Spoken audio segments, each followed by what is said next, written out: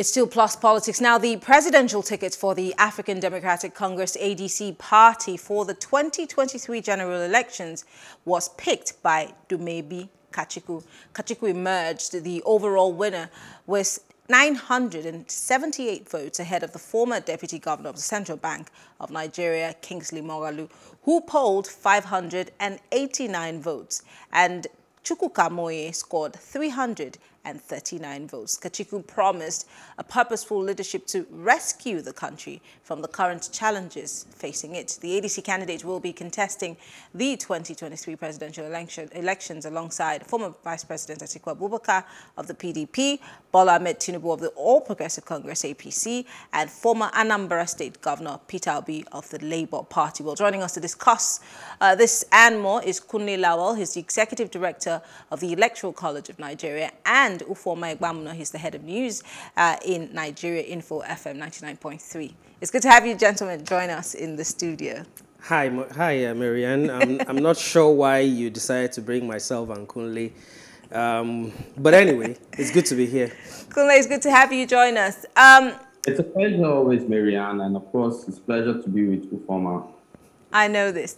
Let me start with you, because one would have thought that with the kind of clout, let me use that word loosely here, that a Kingsley Moghalu who has this, who this is not his first rodeo at this presidential ticket thing, and a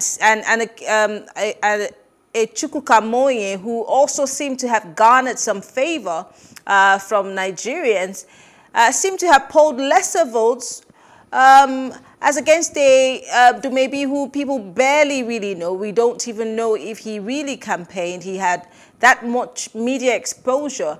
And so it leaves a lot of people wondering what exactly transpired at the ADC presidential primaries. Okay, so with information made available to me, I'll try to make a few things clear. So the ADC, of course, adopted an intelligent move, which was that in every primaries being held, everyone was going to pool resources together, and those resources would form a jackpot in which delegates would be transported. They agreed to this at national level, and the truth is, these actions even come up from the Lagos gubernatorial primaries, which have the same problem. So they pooled these resources together, but of course, on the day of the primaries, a few bend downs happened.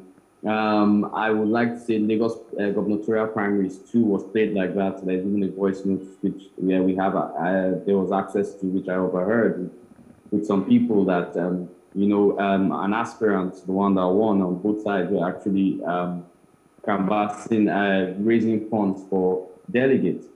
I think in the Lagos issue, there were even people that were made members and delegates on the same day.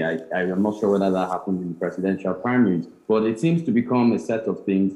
ADC simply forgot it was the political party and freedom of association. The first person to bring them into limelight, of course, was Kingsley Moghalu when he declared he was running for president. And then with Moye coming also, Moye coming into the game too, and a few other aspirants, Dele, etc. The game was now choked up. And somewhere down the line, Dumebi appears from nowhere. Less than it clinches the form, pulls the average move. So we can effectively say primaries in a few parties have been the same. And is okay, their name is ADC, but I think in their primaries they practiced an ADG, any dollar goes. Thank you. Wow. I mean, because there are rumors when these kinds of events take place, you hear that these things are dollarized. And for a small party, using the word small loosely here, like the ADC, one would think that there would be pure internal party democracy, being that parties like this are striving not to be like the two major political parties. But from what Kunle is saying, that might not necessarily be the case. Why do you think that is? It just shows you how much the country has deteriorated, not just in the last 7 years, but you could argue since independence. That's why stomach infrastructure would always work in most parts. That's why most politicians believe that, all they need to do is wait for you on election day at different polling units, and buy your votes with the 1,000 naira, 2,000 naira, or 3,000 naira allegedly that they usually sell. But at the end of the day, it also tells you that the move by the National Assembly, if you remember, just a few months ago when they were working on the Electoral Act 2022, they actually wanted it to be indirect primaries. That's what they initially put out.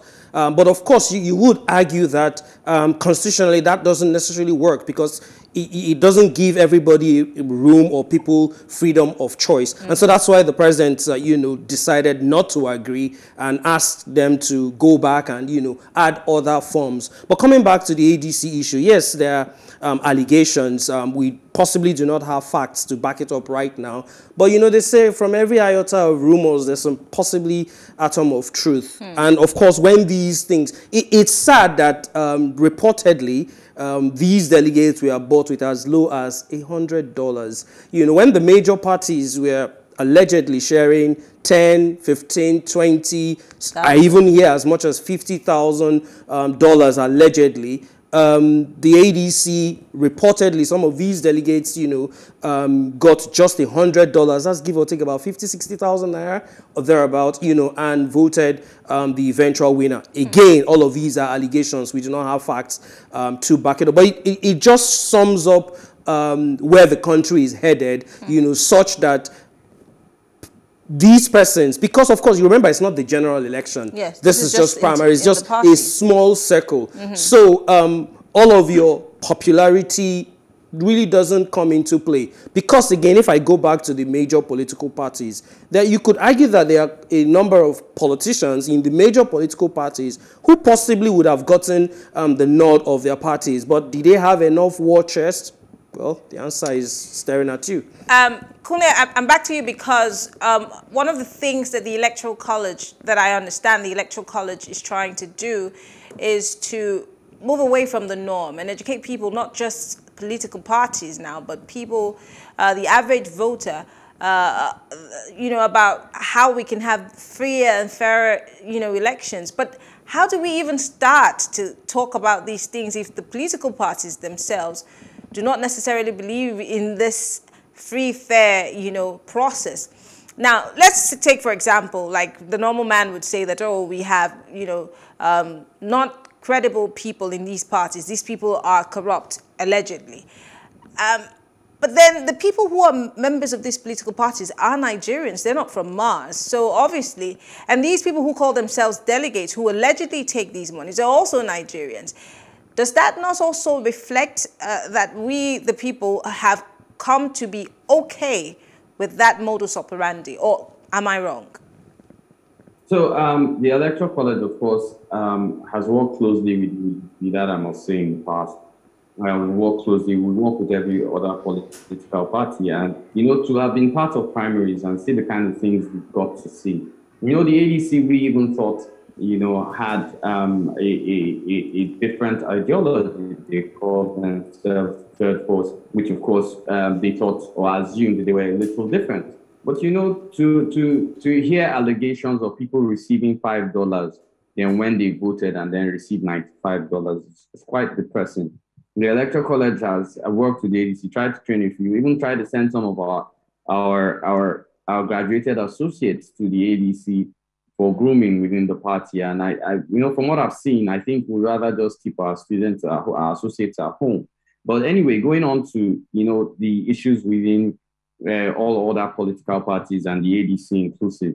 Why the ADC comes as a surprise is because you find out that the basis of which we now understand clearly, because this is the first election year the Electoral College is going to, we have now found out that the buffet of corruption is actually being spiced, eaten, and cooked by the middle class. So, of course, if the middle class is in direction and say they are not, because a price tag has not been put on their head, as we've seen on the case of the ADC. I remember when Moghalu and Ufuoma joined, it was such a big thing. They were so happy they were attracting clout. And the moment the former PDP guy bust in the game, it became, game as usual. So I find it a little sad that the ADC didn't take, or its neck or and its members do not take value above status quo of things. I think as I've won the primaries and I've been part of conducting about 4 or 5.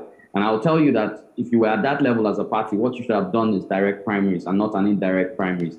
And thereby for buying delegates. Now, this is what the Electoral College finds most complacent. In ward congresses, which were held in Oyo State and Lagos State by the ADC, you didn't have an attendance of up to 100. Then how the hell in the primaries for gubernatorial in Lagos, you have over 500, and in a, what they call it, in a presidential primaries, do you have close to 1,000? It's highly depressing. Ufuoma, because we don't have time, I'm going to toss this question to you. There seemed to be so much hope, to borrow his word, ginger, you know, that we were having newcomers, especially for the ADC. They had at some point a lot of presidential aspirants, and one would have thought that it would have been, you know, a very good way to see democracy work inside that party, but that's not the case right now. Do you see a lot of crisscrossing from the ADC? Do you see people moving away because of what has happened and the outcome of the elections? And looking at, does he stand a chance? To be very honest with you, I try not to reduce people's chances. You know, even I can tell them privately. You know, excuse me, but I try not to do that maybe publicly. Because, of course, I'm supposed to be unbiased and all of that as a journalist. But I remember telling one of the presidential aspirants in 2018, talking about Sowore. He came to our office, by the way, in Port Harcourt. And, you know, I told one of his aides, please stop kidding around. You're not going to win this thing. Let's not even joke.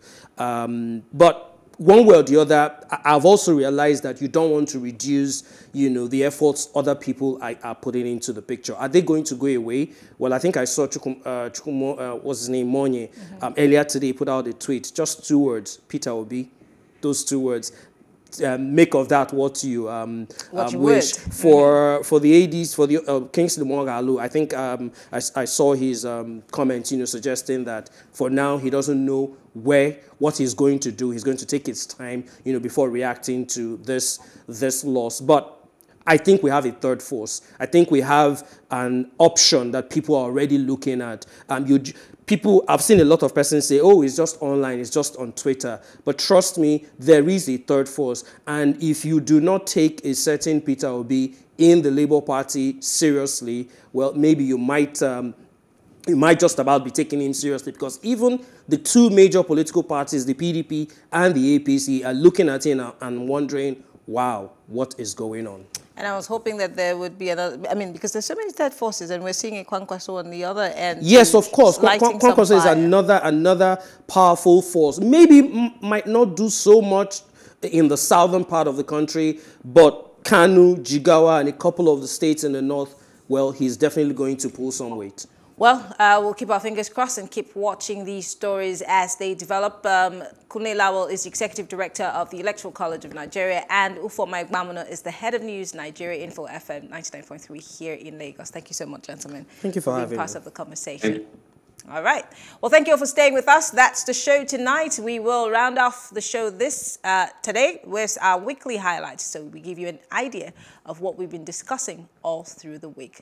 Post Politics returns on Monday. I am Mary Anacone. Have a great weekend. Y'all better have a great weekend.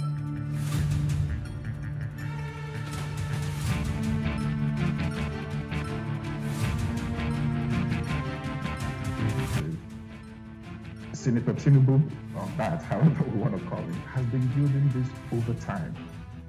If you check it, how many people has he helped to get into office? There are countless people. Do you expect these people to turn their backs on him? So the mode of primaries that APC chose favored him, or when I don't know how they chose it, but there is no way, based on the capacity he's been building, for him to get to lose this, because pretty much everybody there, one way or the other, has benefited from his generosity, or from his politics, or from his guidance, however you want to look at it. And there is no way. I wasn't even surprised. For me, at the end of the day, you could say, if you were looking at social media a few days back, you might think others had a chance, but if you understood politics, there is no way. I would say that, frankly, I would rather that Bola Tinubu withdraws from the contest and allow the vice president. Why? My reasons are profound. Bola Tinubu, Asiwaju himself, is practically too old, weary, and tired for the enormous responsibility of fixing, resetting, and reworking Nigeria. And that is why it becomes very difficult for the supporters of the Vice President to make him step down. The truth is that from the Southwest, the candidacy of the Vice President is more attractive to people across the nation. Beyond the fact that Atiwa is a political figure and a phenomenon, in spite of the sentiments about rotation, between the North and the South and what have you, we must remember that at the end of the day, the people that are involved in all of these calculations, and strategizing and all of that are politicians. And to them, the overriding interest is their own interest first. So, the emergence of Alhaji Atiku Abubakar was more about which of the candidates those politicians felt stood the greatest chance of defeating an incumbent government, regardless of whichever candidate that incumbent government or incumbent party eventually presents. So in the eyes of the delegates and what have you, they felt that whether, regardless of the zoning arrangement, Atiku stood the biggest chance. That's not to say, that's without prejudice to the very show of shame that we saw with how money became a major factor. Well, facing out the politicians is not the best. The old politicians, as you mentioned. You see, this time around, people have to look at the track record of all the politicians that are aspiring to go into positions, especially the executive arm of government, because that is probably the most important arm of government out of the three. Because if you get that one right, other two are certainly going to be good also. So I think that's what to prepare. This is not the time really for us to go and start any experiment. Some of the young men and women that we have seen taking power, especially at state level, some of them were a huge disappointment. People